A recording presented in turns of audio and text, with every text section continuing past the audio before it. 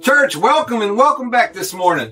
Today we're talking about in the name of Jesus Christ. So we're going to go with scriptures and we're going to see how to utilize and apply the name of Jesus Christ, Acts 4, 1 through 22. Now, as they spoke to the people, the priest and the captain of the temple and the Sadducees came upon them, being greatly disturbed that they taught the people and preached in Jesus the resurrection from the dead. And they laid hands on them and put them in custody until the next day, for it was already evening.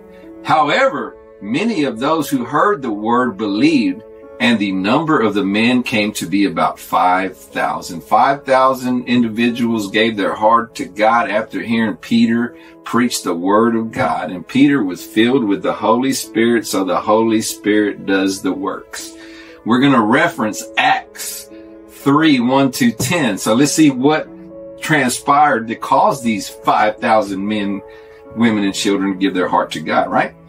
Reference Acts 3, 1 through 10. Now Peter and John went up together to the temple at an hour of prayer in the 9th hour. And a certain man, lame from his mother's womb, was carried. So he was born crippled, lame, whom they laid daily at the gate of the temple, which is called Beautiful, to ask for alms from those who entered the temple. Who, seeing Peter and John about to go into the temple, asked for alms. And fixing his eyes on him with John, Peter said, "Look at us." So he gave them his attention. He gave them his full attention, expecting to receive something from them. Then Peter said, "Silver and gold I do not have, but what I do have, I give you. In the name of Jesus Christ of Nazareth, rise up and walk." And he took him by the right hand and lifted him up, and immediately his feet and ankle bones received strength. Immediately his feet and ankle bones received strength. So he, leaping up, stood and walked and entered the temple with them, walking, leaping, and praising God. Walking, leaping, and praising the Lord. Can you imagine that? And all the people saw him walking and praising God. Verse 10, then they knew that it was he who sat begging alms at the beautiful gate of the temple. And they were filled with wonder and amazement at what had happened, what had just taken place. They seen it with their eyes. And they seen that this was the man that laid lame daily for alms. And people would bring him to collect the alms, because remember, he was lame. So here's my notes. This man was healed by the name of Jesus Christ of Nazareth. In the name of Jesus, he was healed, and Peter reached out his hand. Here's the faith. Now, Peter says, "You're healed by his stripes." Peter reaches out his hand, and he grabs his hand, and immediately he rises, and immediately his bones and ankles are given strength. Amen, Lord. I pray for that this morning, Lord. I pray that you give people strength in that, like that you heal them immediately, Lord. Because there's many people who cannot walk and stand and talk and get up and run and leap and jump, Lord. And we all should do that, Lord. This man was born like that, Lord. So there's many people that are born like that. My Dominic was born like that, Lord. I pray that you just heal him from the top of his head to the bottom of his feet, that he gets up jumping, leaping, and running around, and we are astounded, Lord. I pray that this. Amen. Amen and amen. Amen. So verse 5. And it came to pass on the next day that the rulers, the elders, and the scribes, as well as Ananias the high priest, Caiaphas, John, and Alexander, and as many as were of the family of the high priest, were gathered together at Jerusalem. Where? At Jerusalem. And when they had set them in the midst, they asked, "By what power or by what name have you done this?" So all the Sadducees, Pharisees, high priests, Ananias, they're all there. They're all gathered together. And they know that this man was healed. They cannot deny that. But they want to know, by what power or by what name have you done this? They know that there was the Lord that did that. They know that there was power that healed this man. Only God can heal. Only God can heal. I can't heal. You can't heal. Only God. The Father, the Son, and the Holy Spirit. That's why they are one, which you do not believe. What a shame, man. What a shame that y'all don't believe in the Trinity. That is a shame because you don't know what you're missing. That is the gospel, bro. God, open their eyes and their ears to the heart to your son this morning, Father. Note, they knew that there was power in the name, and they wanted to know by what authority did you heal this man? Who gave you the power and authority to use the name to heal this man? Jesus did. They walked with Jesus. They lived with Jesus. Jesus taught them. They were his disciples. They were his students. Verse 8. Then Peter, filled with the Holy Spirit, said to them, rulers of the people and elders of Israel, if we this day are judged for good deeds done to a helpless man, by what means he has been made well, let it be known to all of you and to all the people of Israel, by the name of Jesus Christ of Nazareth, whom you crucified, whom God raised from the dead, by him, this man stands here before you whole.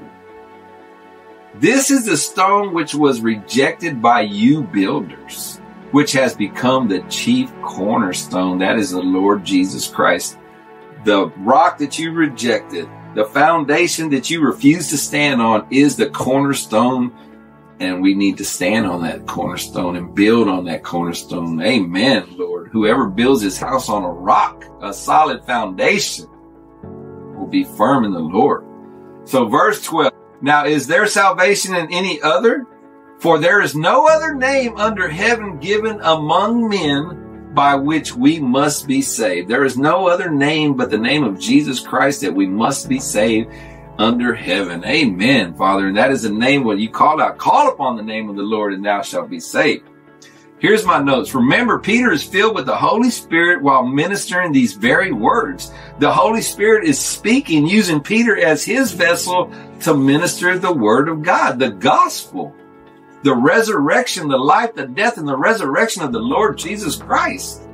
There is no name under the heavens but the name of Jesus that can save. All who call on the name of the Lord for forgiveness, repentance, for the remissions of sins. And I mean all can be forgiven in him, through him, and for him because of the finished works of the cross. When he says, Tetelestai, it is finished, he completed to the fullness the will of the Father, and that was to give his life for me and you. Amen, Father. And we thank you for that, Lord. And we honor you for that, Lord. And Jesus, how could you do that for me and my family, Lord? But I thank you for that. So verse 13. Now, when they saw the boldness of Peter and John and perceived that they were uneducated and untrained men, they marveled. And they realized that they had been with Jesus, the teacher. Everything that the disciples known was taught by Jesus firsthand. Amen. They walked with him. They lived with him. He taught them. So verse 14, and seeing the man who had been healed standing with them, and he gave them baptism with the Holy Spirit so they could do the will of the Father. They could say nothing against it. Here's my note. Seeing a lame man get up and walk after he was commanded to do so in the name of the Lord Jesus Christ of Nazareth will blow your mind literally.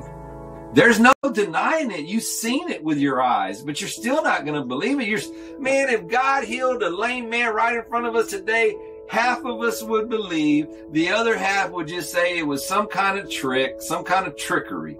That's what we would claim, and that's what we would believe.